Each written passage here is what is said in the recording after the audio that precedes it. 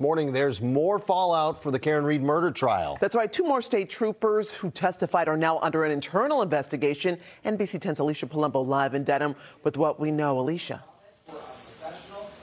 Well, good morning, Latoya. We know that this internal investigation likely stems directly from testimony that happened during the Karen Reed murder trial. Now, if you remember, when he was on the stand, the lead investigator, Trooper Michael Proctor, testified about derogatory text messages he sent to other troopers about Reed.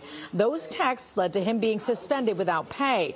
Now, two of Proctor's supervisors, Sergeant Yuri Buchanan and Detective Lieutenant Brian Tully, are the subjects of an active internal affairs investigation. Both remain on full duty at this time. Now, state police would not elaborate, but in court, Trooper Proctor admitted Buchanan was part of that group text chain and was also identified in court as one of his supervisors. Tully is one of the supervisors of the detective unit at the Norfolk District Attorney's Office. NBC 10 Boston legal analyst Michael Coyne says these investigations make an already challenging retrial case for the Commonwealth that much harder.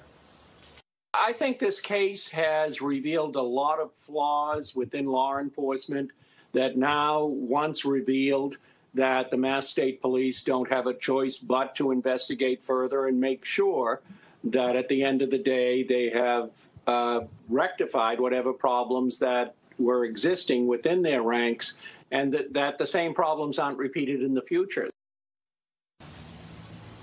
Now, there was an internal investigation into a third trooper, Lieutenant John Fanning, but state police say that was determined to be unfounded. We're live outside of Norfolk Superior Court. Alicia Palumbo, NBC 10 Boston.